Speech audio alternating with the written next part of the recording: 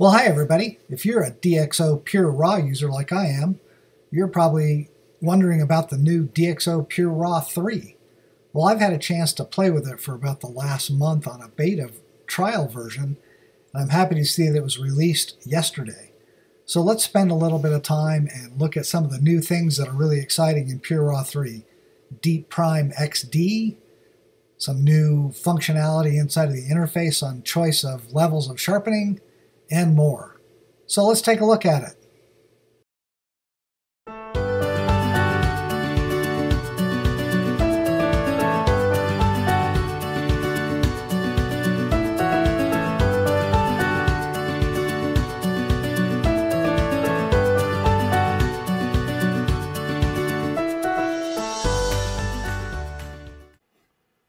Okay, so to take a look at DXO PureRaw3, I've done some work ahead of recording this video with a few images that hopefully will help demonstrate some of the different features. So I have several raw files, or two raw files, and then each of them processed in different ways. So let's just take a look at this first one. Exif information up there in the top left. This is an ISO 3200 image out of my OM Systems OM1. Unprocessed. Let's zoom in to 100%. It's not bad even at ISO 3200, but you know, you can do better. So you can certainly see some noise pattern in the background, some noise pattern in the smoother areas of the beak, even some in the plumage, which isn't ideal, but it's, you know, it's not awful. So how would we go about processing this in PureRaw3? Well, it's just like it was in PureRaw2. A couple of ways you can do it. If I have this image, I could go up to the File menu, plug in Extras, and process with PureRaw3. You'll note that I have PureRaw2 installed, and it does not uninstall 2. You can have them both simultaneously. So if I were to click that, it takes that raw file and exports it out to PureRaw3, and you see the new interface.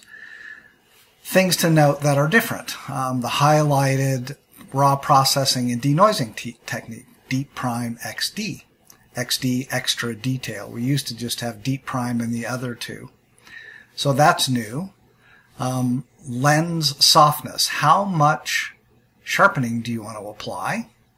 And the defaults or the values are soft, standard, strong, and hard. More sharpening as you go down the list. So you can choose that. And you also have the option of the cropping. So you can image crop to the original ratio, maximum, or the complete image area. That'll actually show you parts of the image you didn't even know was there. I don't plan to use it myself because you just have to crop off the edges anyway. But it's there. You can also choose now to export it out as either a digital negative, a JPEG, or a TIFF. I always export out as a DNG so I can have a raw file to process from there, and it is a linear DNG. Destination, where do you want to put it? DXO folder as a subfolder of the original, or you can do a custom. That's always sort of been there. That's nothing new. File renaming, this is all also not new, but it turns out it's pretty handy, and I'll show you that in a moment with a different option. So you can prefix it with the raw processing method and then put custom text or use a suffix. And then when you're done, what do you want to do with it? Export it to, don't do anything. You can export it to Lightroom, which is I'll call it the cloud-based version of Lightroom, Classic, the one most of us use, or you can go straight to Photoshop. And export with original raw, that would only be if you didn't have the raw file already in your Lightroom catalog. So I'm not actually going to process this because it's just kind of boring to sit there and watch it because I've already done so. But that's the interface. So let me cancel that. Let's go back to grid view. And what I've got here is a series of images that I processed. This one is just Deep Prime with the standard default sharpening. And then I have one that's Deep Prime XD, standard processing, Deep Prime XD with the hard level of sharpening, the strong level of sharpening, and the original raw file. So let's just do some simple comparisons. I'll go back to grid. Let's grab the raw file and just compare it against Deep Prime with standard. Get rid of some of those just so we have a little more screen real estate. Zoom in. And you can see a nice improvement in the background detail levels and lack of noise. And even much better detail in the head. Some noticeable in the plumage, not as much, but certainly an improvement. And yes, I know this guy's eye is half covered by the nictitating membrane, but it was a good image to use as a demo. So there's just kind of what we had. This one on the right, even though it's coming out of PureRaw3, really looks identical to what came out of PureRaw2. I've done those tests. I can't tell a difference, so I chose not to show them here. So now let's compare standard against Deep Prime XD with standard. So on the left we have Deep Prime XD, extra detail. I think you can probably see some difference, and this is at 100%, but you may have to zoom in to actually be able to tell. But it depends on the image, but it definitely shows more. Particularly on this image, if you look about here, you can see a bit more detail than there was in the prior Deep Prime version. Still both excellent. Noise reduction, I think maybe it's slightly improved here, but again, not terribly noticeable. But it was already great, so it's not like it needs much. So now let's compare Deep Prime against Strong. That's the next level up, so I'll compare these two. So, whoops, did I grab the wrong one? Yeah, I think I did, sorry. I've got XD, I want this one, and this one. Yeah, there we go. Now I've got the Strong one on the right side, straight standard on the left side. Now you can begin to see the additional sharpening that is beginning to apply, particularly if you just look in here on the images, you can see it more. So it is better, and it's going to depend on your image which sharpening level is appropriate, which might mean you want to run the same image through multiple times, and there's a way to do that without having to run it individually 2 or 3 different times, and I'll show you that. So there's regular against strong.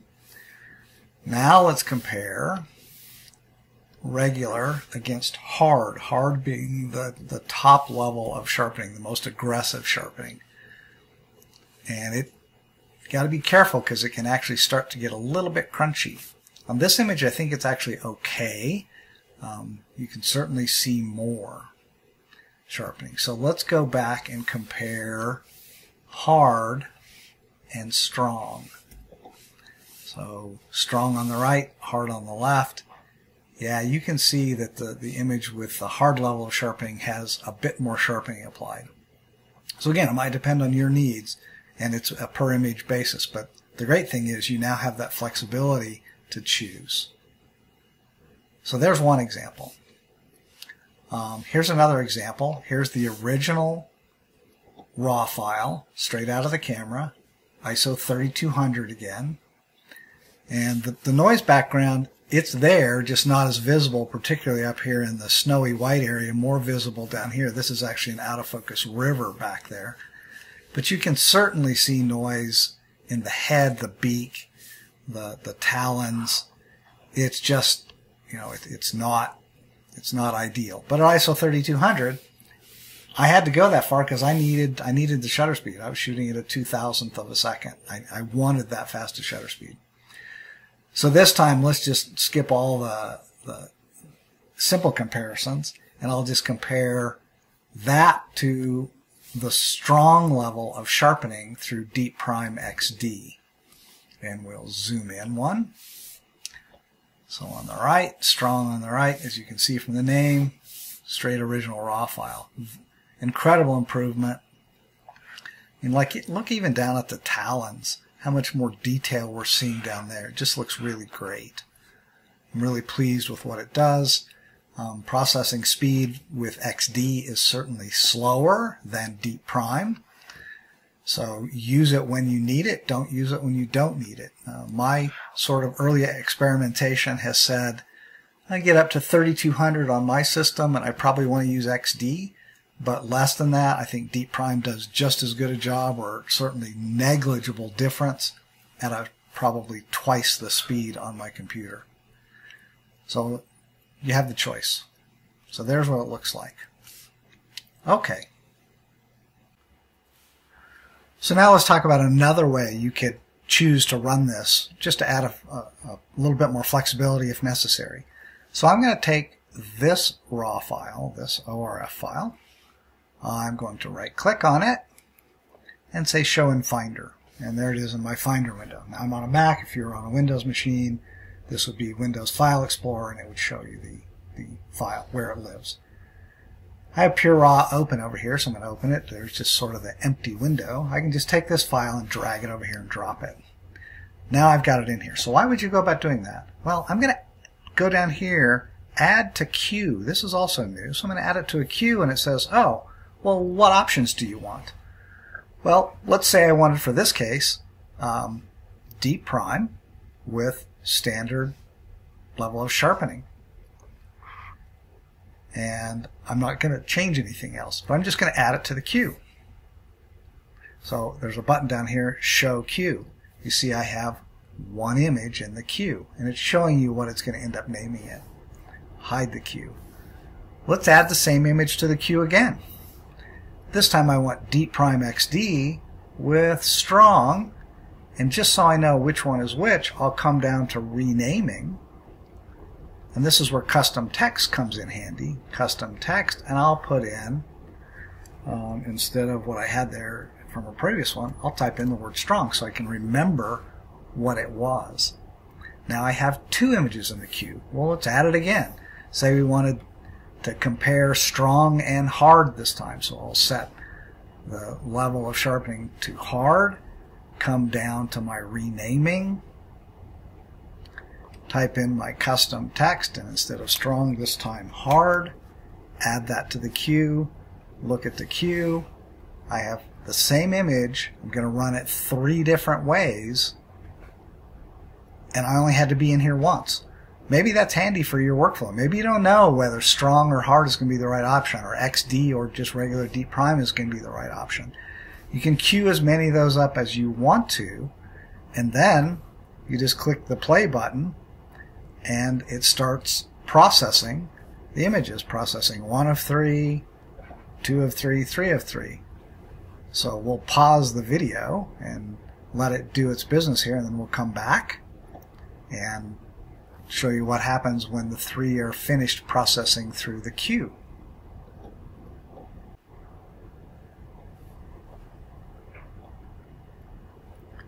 Okay, so you saw the last image just finishing up, and now you have a choice of what to do. Your pictures have been processed and exported to Lightroom Classic. The reason it automatically did that was in the processing options, I had left it as export to Lightroom Classic. So that's why. You have a choice down there to say don't do anything, process them in some other software. So if I click that and I pop back over to Lightroom, we're sitting in the import dialog box. These 3 are grayed out because I already have those 3 images, but if I had not already processed them, these would be available for import. And of course you want to just add them so it adds it to the catalog. So simple enough. That's kind of a nice feature, so I'll cancel out of that. And one final way to use DXO PureRaw3 is to do it directly from Finder or Explorer. So to do that, I've got the same raw file selected, right-click, Show in Finder, Windows machine, Show in Explorer. Shows the image there. If I now right-click, instead of dragging it over into an open copy of DXO PureRaw, I just right-click here, and under Quick Actions, here's options that were there for PureRaw2, so that isn't new with PureRaw3, but there's more options. So if I wanted to just process it using XD and produce a JPEG, I just click that and away it goes, or any of the other combos that you want to select. So for this demo, let's just do a deep prime to JPEG.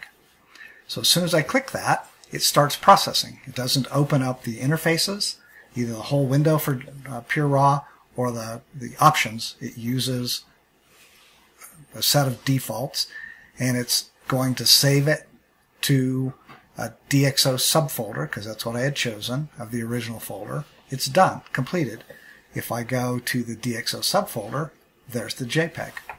And if I just preview that very quickly, so for a quick and dirty conversion, not bad, right? That's straight raw file, untouched, through deep prime to a JPEG. Certainly good enough for social media kind of stuff. Small things. For anything bigger, you'd want to obviously do some work.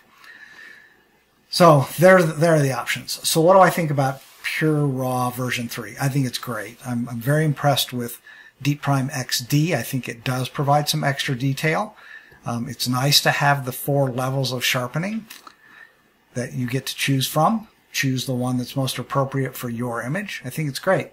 It's a $79 upgrade, whether you have version 2 or the original version. So you're still going to have to pay to upgrade.